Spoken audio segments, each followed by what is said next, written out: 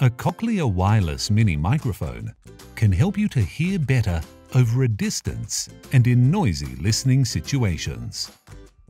While charging, the LED on top of the mini microphone lights red. When fully charged, it lights green with red flashes every 2 seconds. Before using your mini microphone for the first time, make sure it has been charged for at least 3 hours, even if the light indicates a full charge.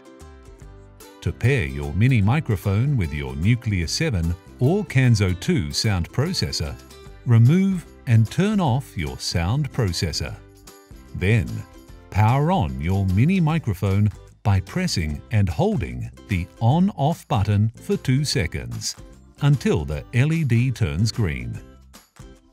To begin pairing, gently press the pairing button on the back of the mini microphone using the tip of a pen or similar object. The LED on top of the mini microphone will blink yellow every 2 seconds for 20 seconds to indicate it is in pairing mode. During these 20 seconds, switch on your sound processor. Your sound processor will briefly flash a blue indicator light to tell you pairing has been successful. You can use the Nucleus Smart App or CR310 remote control to stream audio to your Nucleus 7 or Kanso 2 sound processor. You can also stream audio to your Nucleus 7 sound processor by pressing and holding the sound processor button.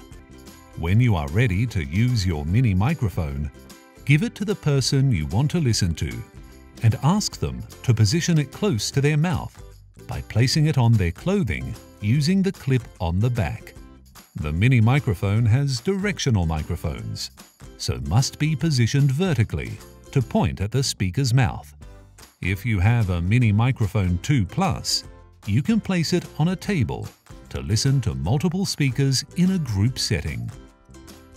If you have a Kanso 2 sound processor, you can also use the Mini Microphone 2 Plus to access telecoil for room loop use.